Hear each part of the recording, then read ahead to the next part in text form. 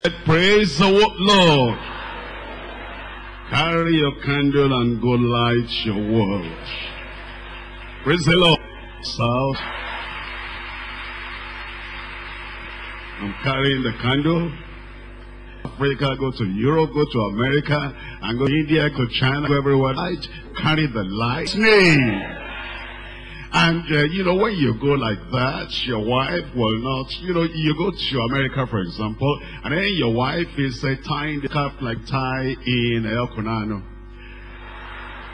And they say, which one is this? That's not part of the light. You appear like them. You dress like them. You cover your nakedness, but you dress like them. And when you go to places, you don't show them that your own kind of, the kind of things you do. Your gari and your amala, your whatever it is, that is what they are going to eat there. That's not the gospel. You take the gospel to them, but you dress it up in a way they will understand. That's why, as I'm talking about, missions tonight and a mission-minded church. That's why I came, so that, the South people, where are you? South, where are you? What is South? Come on now, get home. South, where are you? I think we should sing EBBO and sing in FA and sing, praise the Lord. Tonight we are going to carry our candles and we are going to light the world. Choir, thank you very much. You just know the appropriate song every time you sing. Praise the Lord. Let's rise up and talk to the Lord in prayer. Father, in the name of Jesus, we thank you tonight and bless your name and glorify you. Thank God, thank you, Lord, because of these voices that prophetically sing to us, and they tell us and command us and encourage us and counsel us. Carry your candle and go light the world. You're spoken through them. We're going to do that in Jesus' name.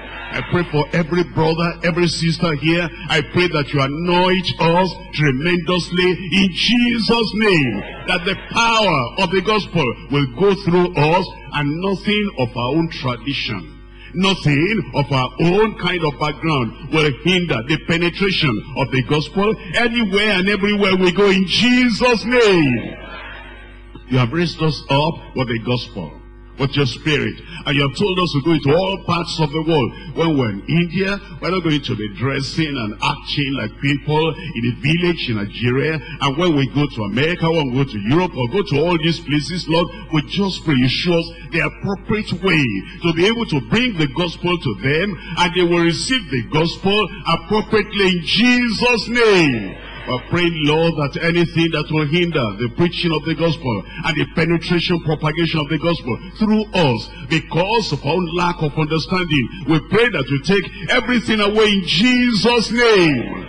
Bless your people tonight and make us a channel of blessing to everybody we meet in our world in Jesus' name. Lord, this candle you have given us, this light you have given us, we're not going to hide it under a bushel. We're going to carry this and lighten the world, enlighten the people that will come across all over the world in Jesus' name. Lord, we thank you because we know we are going to see the result. It will be done in Jesus' name. We thank you for everything, Lord, in Jesus' name we pray. Thank you very much. We can say that we're looking at Acts of the Apostles chapter 1. Acts chapter 1, I'm reading from verse 8. But ye shall receive power after that the Holy Ghost is come upon you, and ye shall be witnesses unto me both in Jerusalem and in all Judea and in Samaria and unto the uttermost part of the earth. You will see that immediately when Jesus gave up this great commission, just before he left them, he left the disciples, he told them it's going to be a dynamic church, because he shall receive power. The Holy Ghost is going to be like a dynamite, dunamis, and that will make us dynamic and powerful and fervent. And then he says it's going to be a mission-minded church. It's not going to remain just in Jerusalem or just in Judea or in Samaria. It's going to go to the uttermost part of the earth. That's why the Lord is talking to us tonight that we need to have some virtues. We need to have the vision. And we need to understand that the calling the Lord has given us is not just to this locality or that locality. It's going to get everywhere, and we're going to get there in Jesus' name. And then eventually the Holy Ghost came upon them. And do you know that the day the Holy Ghost came upon those people, upon those 120 disciples and apostles that were waiting, it was in a missionary kind of setting. Look at this in Acts chapter 2. I'm reading from verse 5. Already we know that they were sitting together in one place with one accord, and the Holy Ghost came upon them, and they began to speak with other tongues, as the Spirit gave utterance. Look at verse 5. It says, and there were dwelling at Jerusalem Jews, devout men, out of every nation under heaven. It was at the feast of Pentecost, and people came from all over the world. And it says, out of every nation under heaven. Why is it that the Almighty God waited that all those nations came together before he poured the Spirit of God upon them? Because he wanted them to know that this infilling of the Holy Ghost, outpouring of the Holy Ghost, is not just for Jerusalem or just for Israel. That's why he got all those people together during the feast of this Pentecost, and it says they came from various places. Look at this now in verse 8. It said, and how hear we every man in our own tongue, wherein we were born. You see, when they hear the language in which they were born, they hear the message in that language, it gets to their heart. If you speak to them in a large language, in a second language, it goes into their head. And if they're trying to find out, they try to translate and transmit that message into their language before they can understand. But then the Holy Ghost came, and the Holy Ghost symbolized, and he showed them that this is the way the gospel should be preached, that you're going to speak to them in their very language in which they were born. And then we're told now of the people that were there, mission-minded church, dynamic mission-minded church,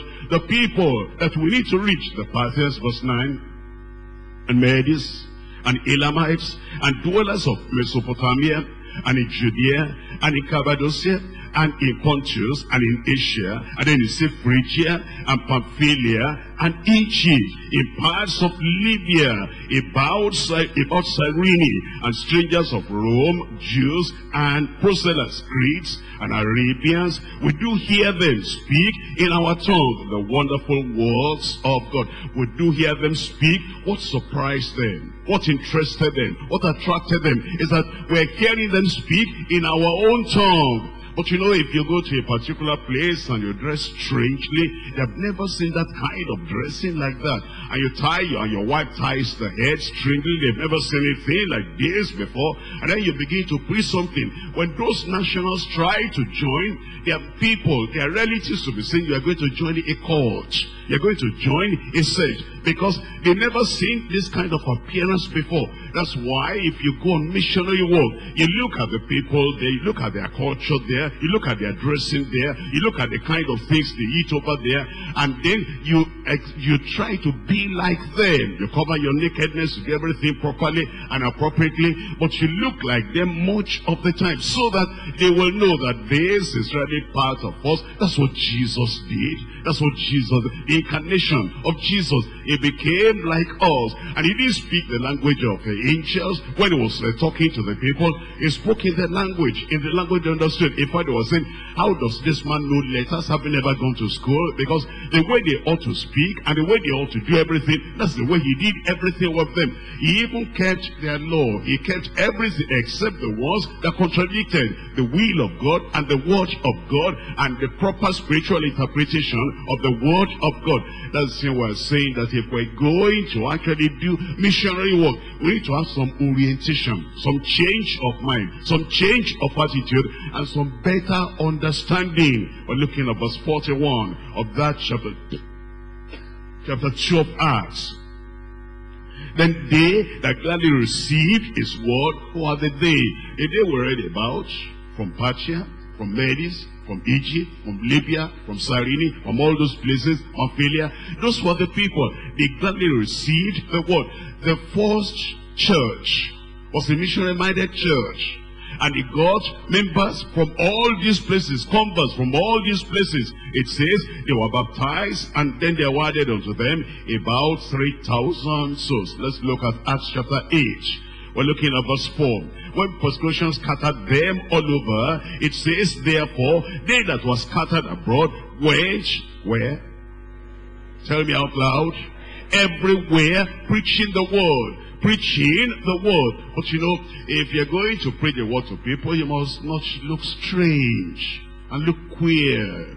And then the people are wondering, and they're thinking about your strange appearance rather than the word of God you're trying to preach. That's why some of our people have gone on missionary work for so many years, and there's nothing happening there. You know, we're still maybe about 100 or 150 since we left, and sometimes even that small number, the majority of them are the people that are from Nigeria here. They're Nigerians in diaspora. That's they're over there, and then this old deeper life is, and then many people, many of our members over there are people that got converted in Nigeria, and then they traveled and then they saw that our church is there and they joined. But if we're going to do missionary work, you're reaching the people who are there. You're reaching the nationals who are there. You're reaching the indigenous who are there. If you're going to reach the indigenous, we must make sure that we understand what the gospel is all about, and then we must make sure that there's a difference between Nigerian culture and the gospel, Nigerian dressing and the gospel, Nigerian appearance and the gospel, Nigerian food stuff and the gospel, Nigerian language and the gospel. Let's say, for example, you're a missionary, and then you go to a particular country, and then people are coming together, they're coming to the church, and then we have Yorubas there, because Yorubas, they travel everywhere. We have Igbos there, they travel everywhere. We have ethnic people there, they travel everywhere. And after the service, the ethnic people are there, they're in another land, in another country. Maybe they're in Europe, maybe they're in America, maybe they're in Canada. But after the service, all the ethnic people will gather and be speaking ethnic. All the Yoruba people will gather to be speaking Yoruba. All the Igbo people in that fellowship far away in Europe or America, and they're speaking the Igbo language. And then the nationals that come, they say, well, this looks like an African church. Because they don't even recognize that we're here. They understand English, they can speak English, but they are so wedded and so married to their local language. And many of those people will not come anymore. That's why if we're going to do missionary work, you change your mind, you change your attitude, and then everything that we do will show that we're mission-minded people. Indispensable virtues. They're virtues we need. They're indispensable. They're essential. They're compulsory. They are non-negotiables. We cannot do without them. That's the reason why you want to reconcile tonight. If your mind is thinking of mission, or if you're on the mission field already, how are you going to do it? With all your heart, all your soul, and all your mind. And you really want to sacrifice. When we say we lay down something, you know, there are people that don't understand consecration.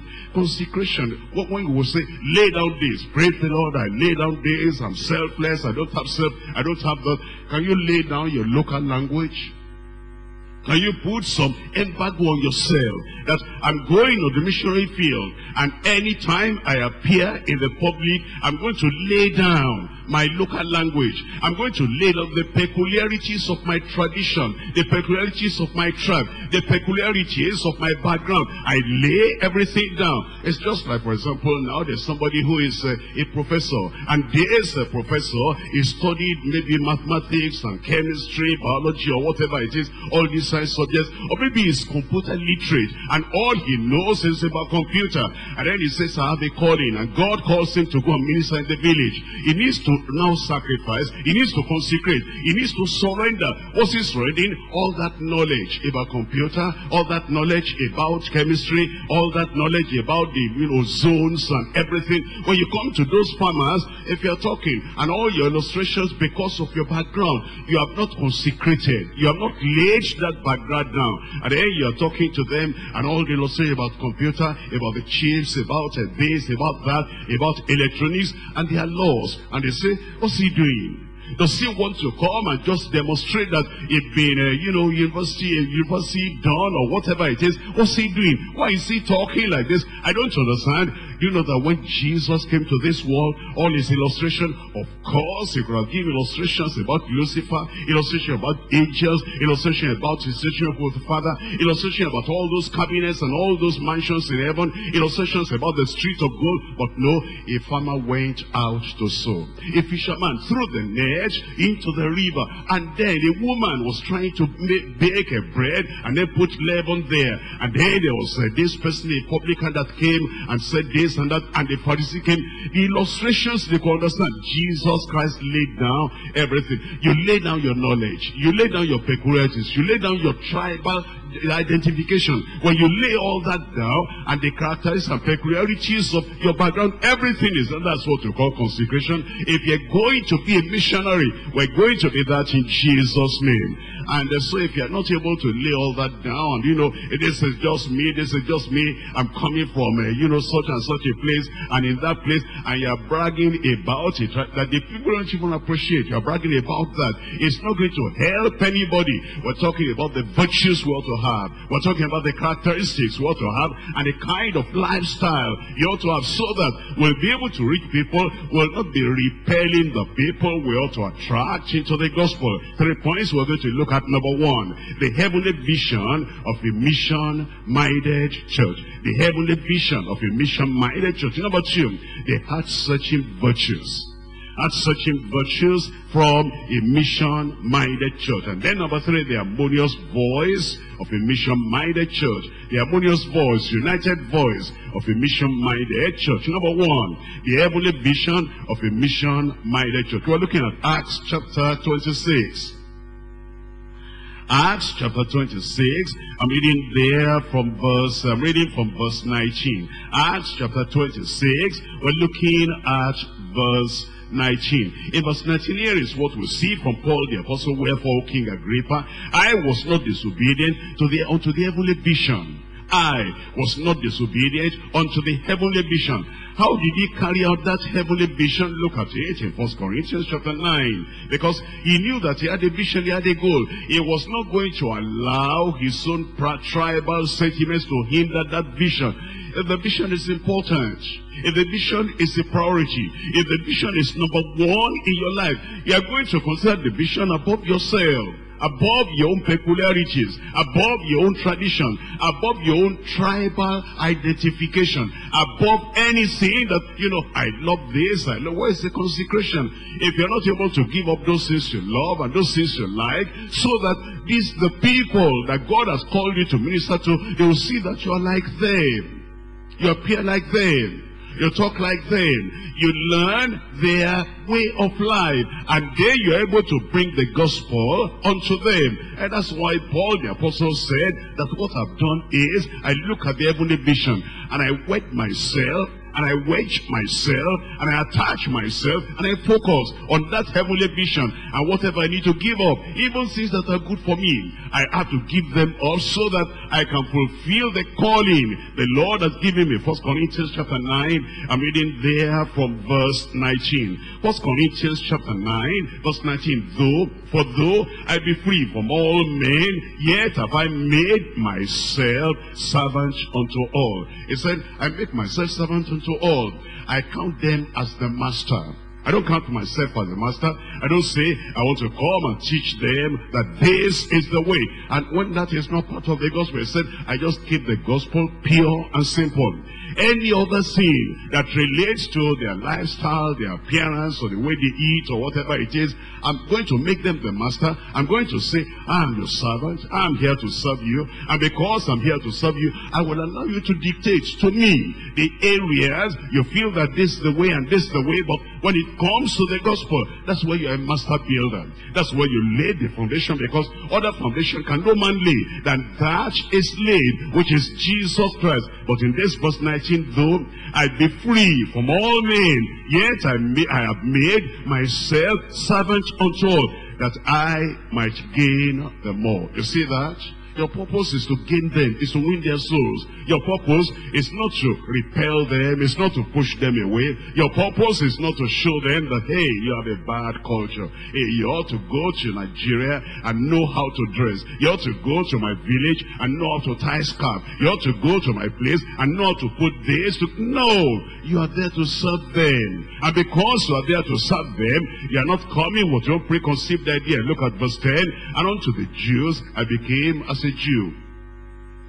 How are you going to become as a Jew if you don't dress like a Jew when you're in their midst? if you don't eat the things they eat. You know, there are people that they go to another place, another country, they never learn how to eat what they eat over there. And they're sending back to Nigeria. I'm starving here. There is no food here at all. What do you mean there's no food? I'm saying I didn't see snail here since I got to this country. That is food. That is food. And because he has not seen snail since he got to that country, there is no food in that country. You see that? But when you live, that's part of what we sacrifice. There are people that have to sacrifice things. In fact, even sometimes, there are times you have to sacrifice the things that you're used to. Let's say, for example, you're taking too much eggs and eggs and eggs, and your cholesterol is coming up. And then you go to see the doctor, and the doctor said, hey, you're dying. Because once this thing gets to a particular level, you are gone. I said, doctor, what will I do? Don't touch eggs any time in any form for the rest of your life. Because you want to live, that's how you take away that. There are some people that you take salt and salt every time. And when they give you for road, there's enough salt there already. You say, give me that bottle. And then you pour it heavy on it. And then eventually you're having this. I don't know how my heart is feeling. I don't know about this. You see the doctor and then they say, hey, it's a surprise you are still alive. That your blood pressure is this high. In fact, to even say that to walk here, this is a miracle. You are a walking miracle. But you must get rid of salt completely. Not just even a little, completely. If you want to live, because of that physical life you want to preserve, you get rid of that. If you want the people to have eternal life, why don't you then understand? Although this is sweet, although this is appealing, although this is what I'm used to, I'm going to get rid of them. And it is when you do that, you really have the mind of a missionary. But if you don't do that and just yourself, the people will not come. And if we leave you there, the people are going to die in their sin. That's why it says in verse 20, unto the Jews I became as a Jew, that I might gain the Jews. To them that are under the law, as under the law, that I might gain them that are under the law. To them that are without law, as without law, be not without law to God, but under the law to Christ, that I might gain them that are without law. To the weak I become as weak. When it says to the weak here, I become as weak, he already explained that in the epistle to the Romans. He said, the people who are weak, they take herbs. And the people who are strong, they say we can eat anything because the Lord has set us free. No clean animal, unclean animal, give it to me, I will eat it. And when Paul the apostle, he was free. He was free. He said, I'm not under the law anymore. I'm not under, this one is clean animal, unclean animal. You cook it this way, cook it that way. He said, that's what we did with the Jews. And when he went to the Jewish people, he will still keep that part of the law. The things that are clean, he will eat. The things that are not clean, he will not eat, not before a Jewish person. When he went to the Gentile field, then he said, what is he to have there? He ate whatever they gave him. He did not say, no, I cannot eat that. He said to the Jews, I'm like a Jew. And to those who are not Jewish, they are Gentiles, I'm like a Gentile. Then he tells us in this verse 22, that I might gain the weak. I have made all things to all men, that by all means I should save some. He said, I do that so that I can save souls. If you count the Great Commission more important than your pet ideas, if you count the great heavenly vision more important than your peculiarities, then you are going to give up all those things. Wherever you are, you will think, what do they do here? How do they do this here? How do they do this here? And then when you adjust yourself like that, everything will be all right. And I pray that God will give us wisdom and intelligence to do the work of the Lord the way we ought to do it in Jesus' name. Give me a good amen. So that's what the Lord is telling us, that we need to have that same idea. And let's come to Acts of the Apostles chapter 8. Acts of the Apostles chapter 8. I'm reading from verse 26. Acts chapter 8, verse 26. It says, and the angel of the Lord spake unto Philip, saying, arise and go toward the south, unto the way that goeth down from Jerusalem unto Gaza, which is a desert. And then it says, and he arose and went, and behold, a man of Ethiopia. This is not a man of Israel. This is not a man of Canaan. This is not a man of, that he was familiar with. A man of Ethiopia. You see, you have to be very sensitive to people. And then you understand, just like you are very serious about your tradition, the Ethiopian is serious about his tradition too. Just like you appreciate your own local language, the Ethiopian also appreciates his local language. Just like you appreciate the tradition of our fathers, because here we are, and this is how we do things. The same way that Ethiopian appreciates the tradition of his own fathers too. And he's going to tell you history, centuries of history. How we did this, and we did this, and we did this, and we did that. And you think that everybody appreciates, the language you are speaking. There are some people, they feel that their language, when we get to heaven, we're going to be speaking their language. They just know that my language is the most beautiful on earth. That's the way everybody thinks. You think like that, I think like that, she thinks like that, and he thinks like that. And when you come before people, and then you project that, my culture is the most important, and it's the most beautiful in the world. The way I do things is the most beautiful in the world. And then when you now meet an Ethiopian, and you project that, first of all, it says that you're so proud, you're looking down him.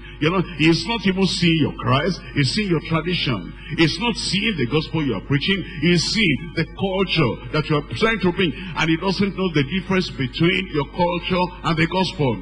Because even you yourself, you don't make any difference between your culture and the gospel. And if people take the gospel, they repent of their sins, they are born again, the things that the Bible calls sin, that the gospel calls sin, that in the epistles, it calls sin. When people have repented, they believe on the Lord Jesus Christ, and then you are watching them, they have not done it the way you are doing it. They have not kept your culture. And then you now penalize them, because although they have got the gospel, they didn't get your culture. You are putting your culture lying side by side with the gospel.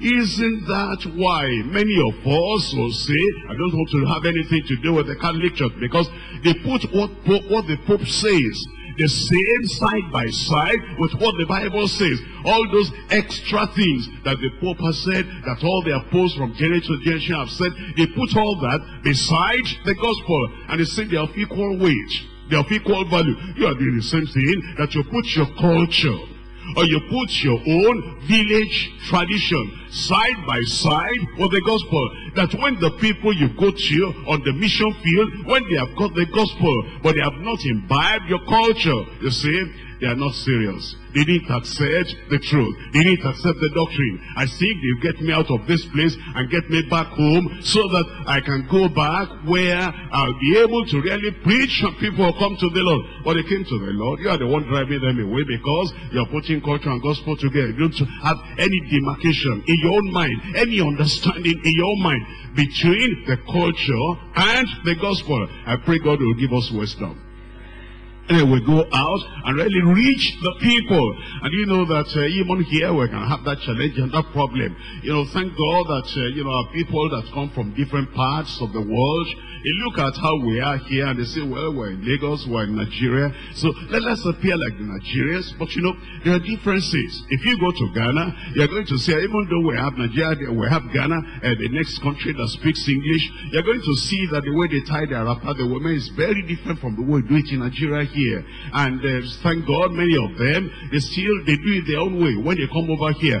And but there are some people that will go to them right at the Congress and say, are you not a deeper life person? Are you tying a wrapper like this? Is that gospel? I said, is that gospel? That's why many of us will be useless when we go to missionary field. If you go to Namibia and see the way those women put on their head covering, it will be strange to you, but it's normal to them. The important thing is to cover their head. And their parents did that, and their parents did that, and they are doing that. And then you go there and you are saying that, after the repentance, and after this, and after that, you Namibians, this is the way to cover it, so that we can look like the people in Nigeria. That's not the gospel. That's not the gospel. Make a difference between the gospel and the tradition that you are holding. And that's what the Lord is telling us today, that you have to become missionary minded. It takes a conversion, another kind of conversion, that now your mind, your heart is converted so much that you're willing to beg, and you're willing to bow, and you're willing to submit to the situation and circumstance around where you are to be able to minister to them. And I pray God will give us that dedication in Jesus' name.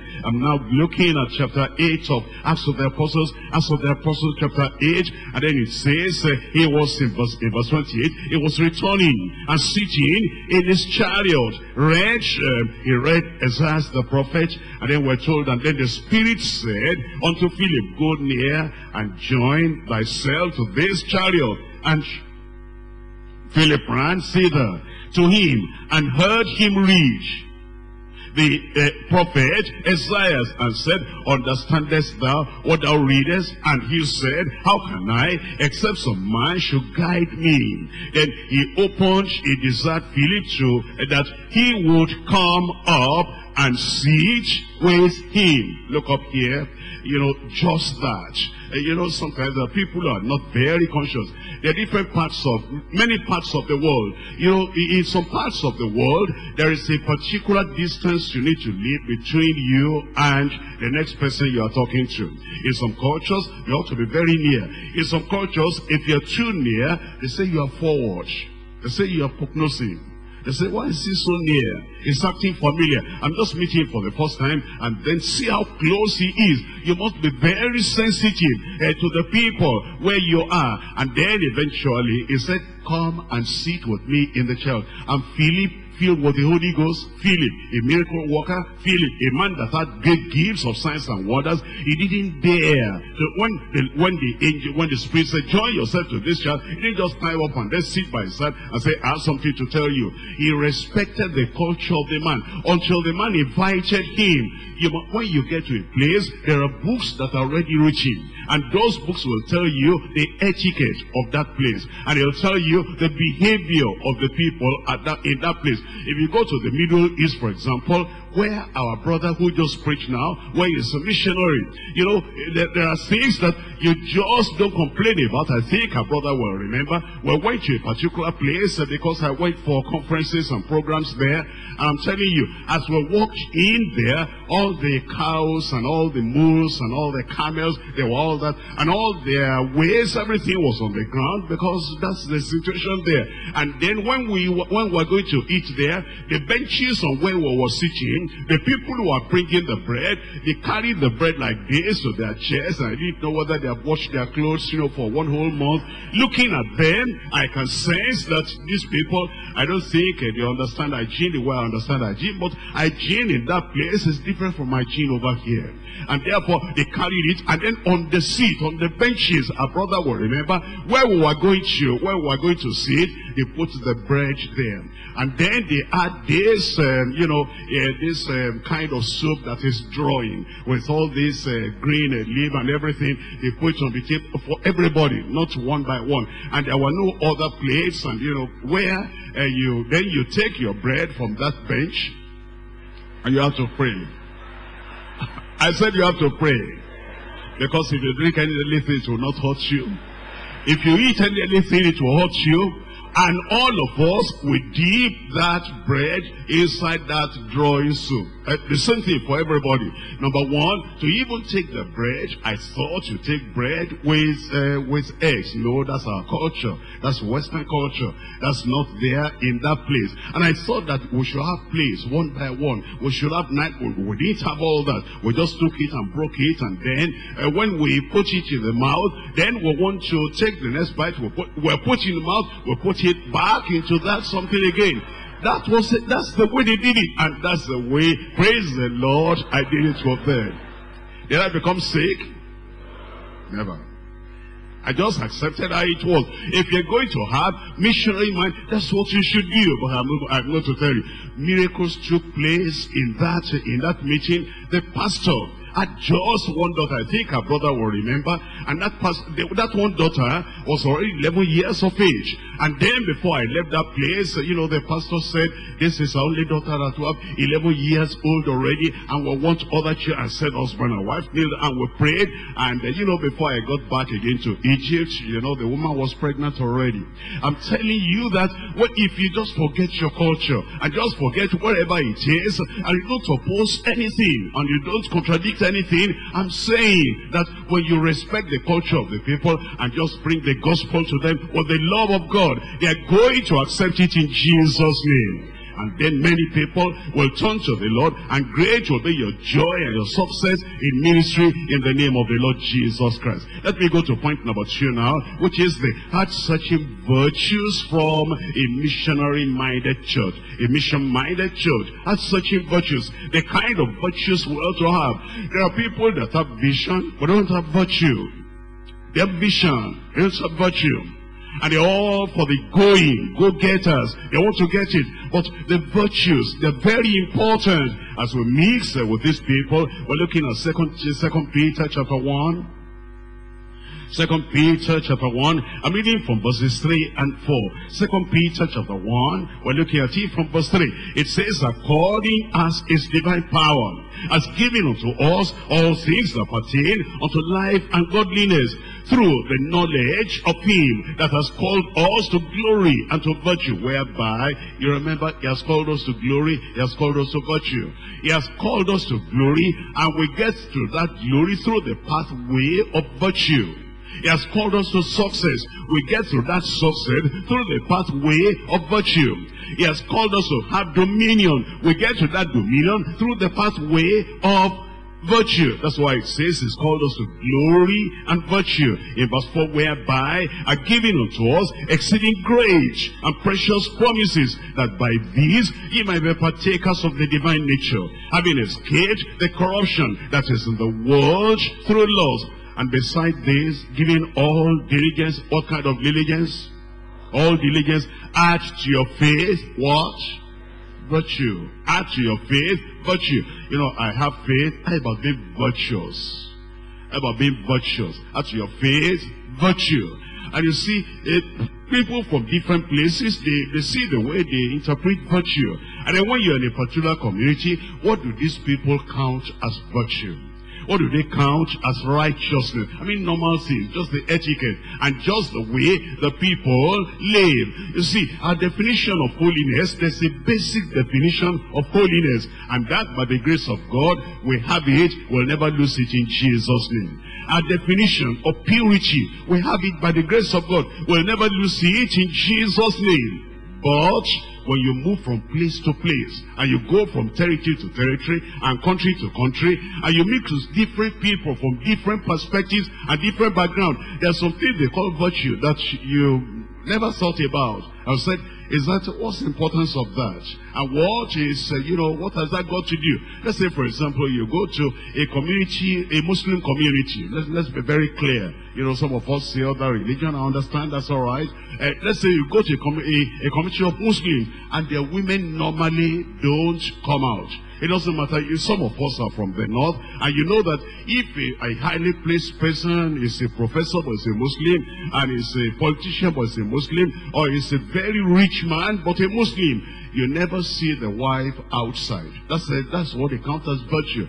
And their wives will never act familiar to anybody. That's what they call virtue. And if you go to minister in such a place, and then those Muslim women, they are coming and they're getting converted, and just like, Christian love and Christian fellowship, you're very familiar with them. They say, look at this pastor.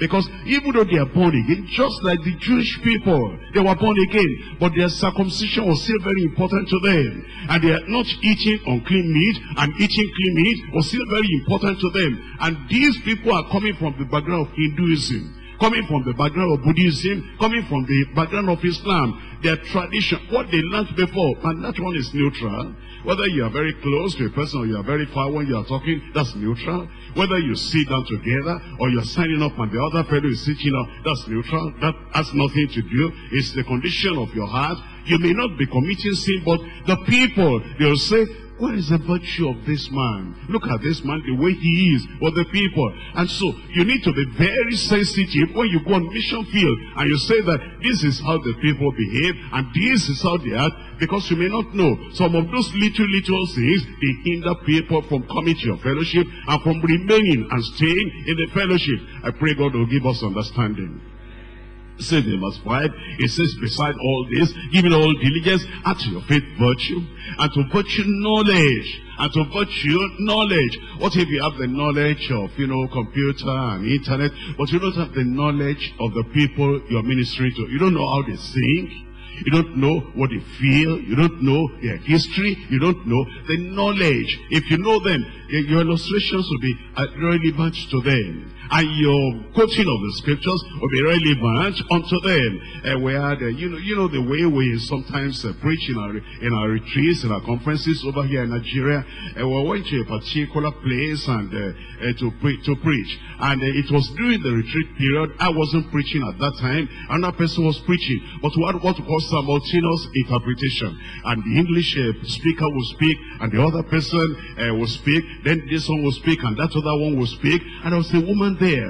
And the woman asked the person sitting by her side, why are they fighting in front of everybody? And her own understanding, as I talk and you talk and I talk and you talk and I talk and you talk, he said, why, if they want to fight, why didn't they go somewhere and fight? Why is it that all of us were here? Is it what we came to see? Why are they fighting in front of everybody? And then the person who she asked said, they are not fighting. You see, that person is preaching. That is preaching. And then the other fellow is interpreting to the language that our people here okay, I understand now. I thought they were fighting. See that? If we're not conscious of what goes on, and we do not understand how the people interpret what we say, and what we do, and how we do it, we can lose them. That's the reason why we're saying you need to have knowledge of the people you are ministering to. It says you have knowledge in verse 6, and to knowledge, temperance, and to temperance, patience, and to patience, godliness, and to godliness, brotherly kindness, and to brotherly kindness, charity. For if these things be in you and abound, they make you that ye shall neither be barren nor unfruitful in the knowledge of our Lord Jesus Christ. Will not be unfruitful in Jesus' name. To be fruitful, we have to be conscious of how people think, how people perceive what we do. And it is that they had certain virtues that will make us to be the kind of people we ought to be. We're going to be like that in Jesus' name. And let's look at Acts of the Apostles. Acts of the Apostles chapter 5. Acts of the Apostles chapter 5. I'm reading from verse 1. But a certain man named Ananias with Sapphira with his wife sold a possession and kept back part of the price. Now here is in another situation. This is even a Jewish situation. But you understand, from Acts chapter 2, everybody sold everything and he brought it to the apostles' feet. It became the culture. It became the expectation. It became the normal thing. It became the regular thing. In the time of Jesus Christ, that was not the expectation. Jesus only told that rich ruler, go sell everything you've got and then give to the poor and come and follow me. But many other people, still Mary and Martha still kept their house. And then Simon the leper still kept his house, and all the other people still kept their houses. He said everything. It was peculiar to just a few people. But now, the people just came to know the Lord. And in that, a kind of joy, excitement of knowing the Lord. See, he gave me salvation. See, I've seen the light. See, I've got redemption. And why am I keeping this for? This one sold, this one sold, this one sold. It became a tradition. It became something to expect. And then you have Acts of the Apostles chapter 4. Again, everybody still selling everything, having all things common. It became the tradition, became the culture. And here comes somebody that didn't understand that this practice has now become the expected thing and the normal thing. And because he didn't know that, ordinarily, If you sold whatever you sold, and you brought only half of it or part of it, that's all right, ordinarily. But now because this became the culture there, it says, but part of the price, his wife also being privy to it, and brought a certain part, and laid it at the apostles' feet. Then Peter said, Ananias, why has Satan filled thine heart? It became like Satan filled thine heart. The man has not spoken, has not said anything, but he came as if I'm following the culture, I'm following the tradition, I'm following the expectation. And Peter said, Satan filled your heart to lie to the Holy Ghost and to keep back part of the price of the land. Whilst it remaineth, the man has not spoken anything, just laid it at the apostles' feet, and it was only part. You see, it was the expectation. And therefore, when you go to places, if you're missionary-minded, if you really love the people, you say, what is money? I can lay everything down. Barnabas did it. Other people did it. All those other people, I even got saved before them, they did it. And if that is the norm, if that is the expectation, I can do it. If you don't want to do it, then don't do it at all. Then we will know that you are not part of the expectation, what the people expect. But because it was, he now came, why hast thou conceived this thing in thine heart? Thou hast not lied unto men, but unto God. And Ananias, hearing these words, what happened? He fell down. Why did he fall down? Because he himself felt guilty. He felt condemned. He knew that this was still a lie. I'm just playing here. I'm playing a game here. And he fell down because of that condemnation. And we're told he gave up the ghost, and great fear came on all them that had these things. What's the implication of that? Great fear came on them that had these things. It means that's the expectation, do it or die. That's the norm, do it or die. And if I want to remain here, then this expectation, I have to meet this expectation. Is that part of the gospel? Not really, not really. And you're going to find, after Acts of the Apostles chapter 6, that thing did not continue. When they were scattered everywhere, and then they knew that that wasn't part of the gospel, just the expectation, and just the norm. At that time, it was a temporary thing. And that's why you need to be very conscious and have knowledge that this is what to do at this particular time. I pray God will give us understanding. I said God will give us understanding. I'm looking now at Philippians chapter 2. In Philippians chapter 2, I'm reading from verse 12. Philippians chapter 2, reading from verse 12. Here it says in verse 12, it says, wherefore my beloved, as ye have always obeyed, not as in my presence only. That was a virtue they had in that early church. And if we're going to be real missionary-minded church, that's the virtue we ought to have. That you say, it's not just because I'm in Lagos, it's not just because I'm at the headquarters, it's not just because I'm at the headquarters in Nigeria, but when I go to the missionary field, as we have obeyed in the presence of our leadership, then it says, but now much more in my absence, work out your own salvation with fear and trembling. I'm going to point number 3 now. The harmonious voice of a mission-minded church. The harmonious voice of a mission-minded church. If there's anything that makes us really missionary-minded, it means that we're going to be united in fellowship. We're going to be united in doctrine. We're going to be united as we proclaim the word of the Lord. And all the things the Lord is telling us, they're teaching us here, we're going to keep to it, and God will help us in Jesus' name. Look at Isaiah chapter 52. Isaiah chapter 52. I'm reading from verse 1. I'm reading from verse 15. Reading from verse 1, reading from verse 15. It says, awake, awake, put on thy strength, O Zion, put on thy beautiful garments, O Jerusalem, the holy city, for henceforth there shall no more come into thee the unclean and the uncircumcised and the unclean. Give me a good amen. That's verse 1, that's verse 1. Look at verse 15. It says, so shall he sprinkle many nations, and the kings shall shut their mouths at him. And then it says, for that which had not been told them shall they see, and that which they had not heard shall they consider. It talks about it in verse 1, awake, awake, put on your beautiful garment. And it says, the unclean shall not enter into us anymore. Amen and amen to that.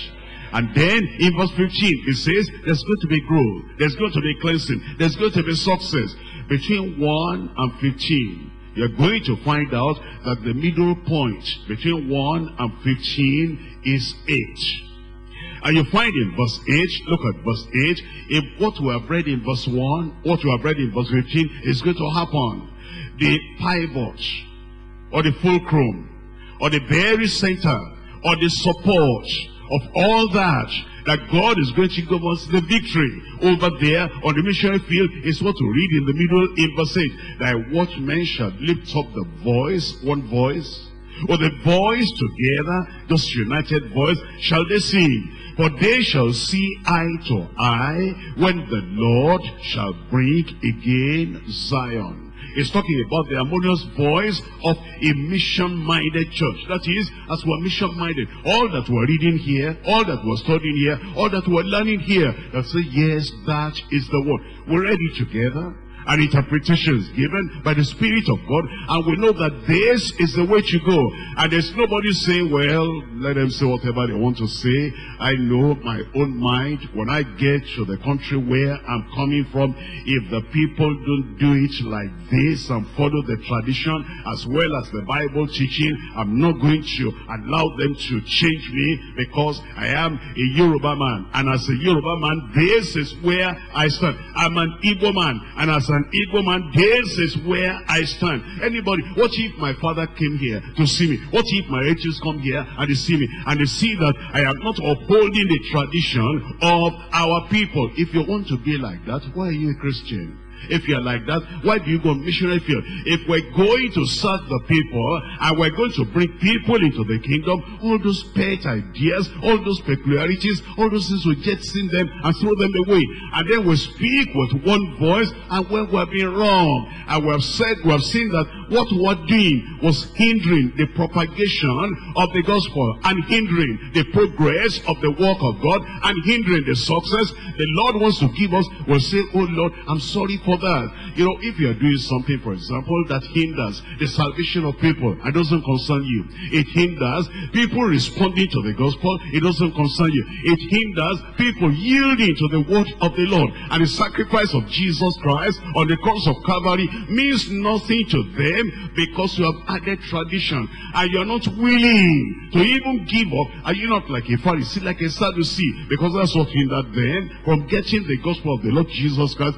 The repentance, we're repenting of the things we've been doing, the things we've been saying, that will hinder your ministry from being successful. And it is when you do that, well, then we can see eye to eye, and we can speak with one voice to say, I'm in agreement with that. I didn't know this before. It shocks me that I am the one that has been hindering the propagation of the gospel in the country that I've gone. When we do that, I believe that the power of God will work mightily in our lives in Jesus' name. Did you say amen?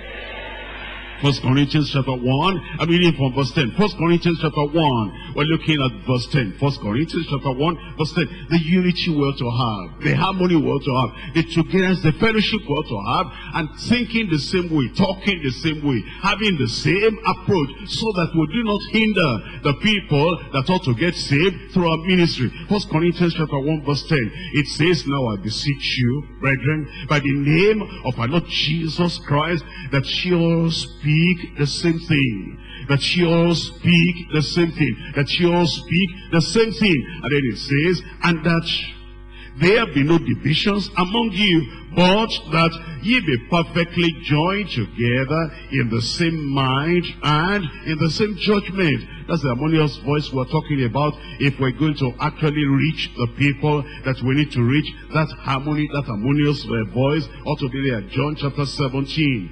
In John chapter 17, I'm reading from verse 20. It says in verse 20, neither pray I for these alone, but for them also which shall believe on me me through their word, which shall believe on me through their word. Well, I want to come back to what I was talking about on our appearance. You know, the Jewish people, the way the Jewish people dress is very different from the way Gentiles dress. It's like if somebody came now from Israel and being a man and is not wearing the coat and tie that, you know, the English people wear. This one is coming from the West. This kind of dressing with your coat and tie is coming from UK, it's coming from America. Why? Because they brought the gospel to us, and sometimes you don't make any difference between the gospel they brought and the culture they brought. And you see, they brought their cultures with it, they brought their style of dressing with it, and that's why you also to find in all the Commonwealth countries that were kind of colonially subservient to Europe before, to England before. But we need to understand that it's just their culture. And that's what they gave us. They gave us the gospel, they gave us the culture. The fault we have is that we are now going to other countries and we're giving them also the gospel and the culture. We make a difference between those two things. See it over here. Jesus said, I'm praying for them. And then it says, when he said, I'm praying for them, for those that will believe through their word, not their culture. It's the canonicity of the word, the scriptures that they came to give us, those apostles. That's why we've got now. We don't dress like the Jews dress. We don't dress like those Israelites dress, like Paul the apostle, like he dressed. Don't you see? Well, you look at our calendar. Look at the calendars we have. Deeper Life calendar, and you see Gerald, see the pictures there. No coat and tie. That's Jewish dressing. And you look at it from January to December, and you will see that this is the appearance of the people. Why don't we take that? Because that's their culture. We took the gospel. We take those verses there. We take the prophecies there. But we don't take the kind of dressing we see in that calendar. Because that is not part of the gospel. If those people have been faithful in giving us the gospel and not their culture, it means we too should be faithful and we go to all these places and give them the gospel. The word of God, that Jesus Christ is the Savior, Jesus Christ is the Redeemer, and Jesus is the only Savior. And when they turn away from their sins and they believe on the Lord Jesus Christ and they are born again, they become new creatures in Christ. The new creature in Christ is not shown by our culture, it's shown by the change of life, change of heart, and the Lord will make them, keep them in the gospel in Jesus' name. Look at verse 21, that they all may be one. The Lord does not give us the luxury of being different, of being distinct, of having our own mind, of saying, I don't accept that. He has prayed for us. He said, we as a church, that they all may be one. Then he goes on to say, as thou, Father, art in me, and I in thee, that they also may be one in us, that the world may believe that thou hast sent me. Our unity, when we're not opposing each other, when we're not tearing apart the message, we're not putting down the word of God, we're not saying, because we have never done like that before, but now they are saying this and they're saying that, I don't accept that. When there's no disunity or discord or conflict, then it says the world will believe. I pray that we'll bring the world to the Lord in Jesus' name. I'm looking at Philippians chapter 1. Philippians chapter 1, we're looking at verse 27. Philippians chapter 1, I'm looking at verse 27. Philippians 1, verse 27. Only let your conversation be as it becometh the gospel of Christ, that whether I come and see you or else be absent, I may hear of your affairs, that ye stand fast in one spirit, with one mind, striving together for the faith of the gospel. One mind. One mind. That means that your mind is just like my mind. My mind is just like your mind. And we're thinking together. We're going the same way, the same direction. And we have the same word of God. We have the same understanding. And if God has given me this insight, has given me this interpretation, and you can see it black and white in the word of God. If you happen to be different, I didn't think like that before. I didn't see that before. But thank you, Lord, because you've given us a teacher, you've given us a leader that can show us the way, and we're going to follow. And when we we all bind ourselves together, the same mind and the same will and the same motive and the same direction, the same focus and the same passion and the same orientation, I believe that the world will yield to the gospel in Jesus' name. You want to pray that there is nothing in your life, nothing in your approach, nothing in your attitude, nothing you are holding on to that will not allow the gospel, the gift God has given us, and this grace of God, the gospel, the Lord has given us to reach out to people, that whatever it is in us that will hinder the salvation and the eternal destiny of anybody in heaven, whatever it is in us that will hinder that, we're going to throw them away in Jesus' name.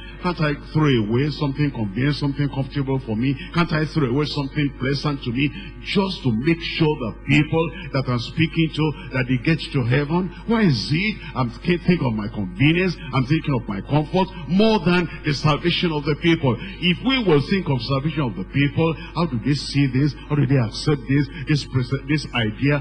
Then we'll be able to reach out to people, and we're going to have the church growing in every country in Jesus' name. You see, many people, they think that, the church cannot grow in other countries. But thank God, in some of our countries where we have gone, the church is growing. But in some of the countries where we are, the church is not growing. I mean, Deeper Life Bible Church, we're not growing. And it is because of this thing we're talking about. And if God will release us today, I believe He will release us.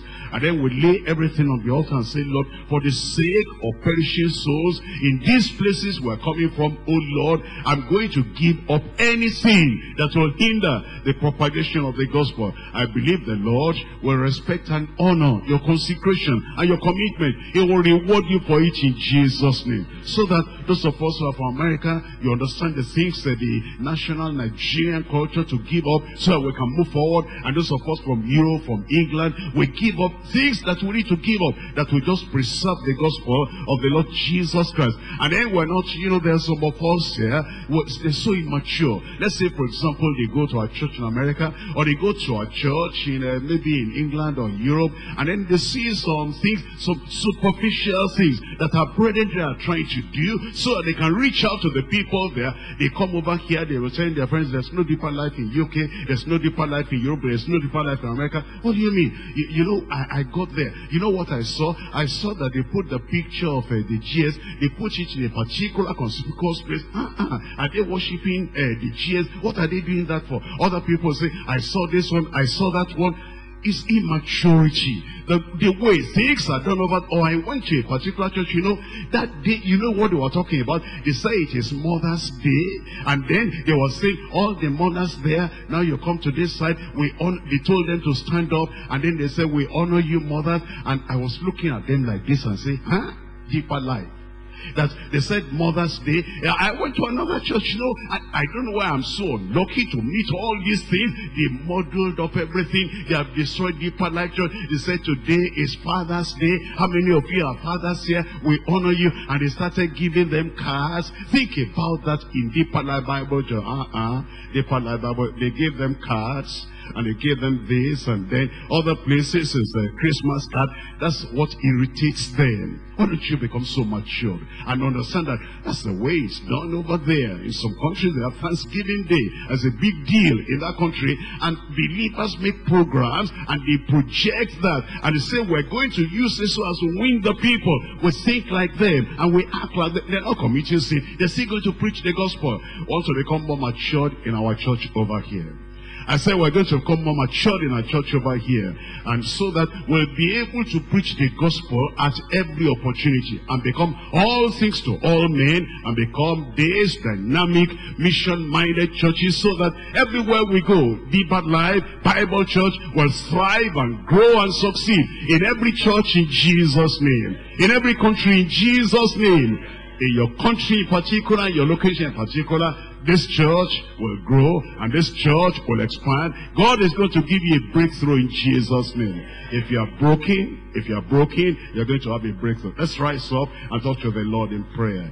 We're going to present all this before the Lord, and we're going to tell the Lord, oh Lord, here we are. Oh Lord, here we are. Break me, melt me, mold me once again, and make me a vessel unto honor. Whichever country you are, let's become missionary-minded. Missionary-minded, missionary-minded, That all the things that appear to be Yoruba culture, Igbo culture, Hausa culture, Fulani culture, Ibibio culture, Efi culture, push all that aside. And let's concentrate on preaching the pure gospel. Not mixed with culture, not mixed with tradition, not mixed with, the way they do this, the way they do that. Let's preach the gospel and have the gospel given unto the people without any string attached and without any kind of limitation. And the word of God will reach out to them in Jesus' dynamic, mission-minded churches. Open your mouth and pray. Open your mouth and pray. I understand you might be tired, but, kind of consecrate your tiredness and say, Lord, we're going to reach the people of our community more, people of our countries more. And then we have real deeper life based on the gospel, based on the word of God, and based on this pure gospel, unadulterated gospel. We'll push all the traditions aside.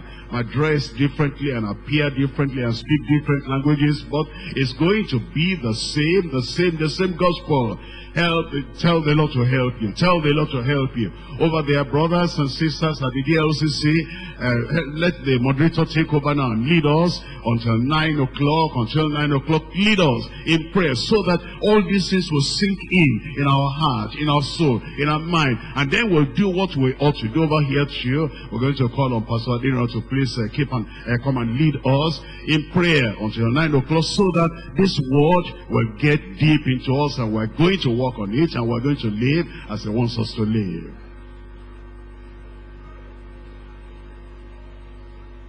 Brethren, let us really call upon the Lord.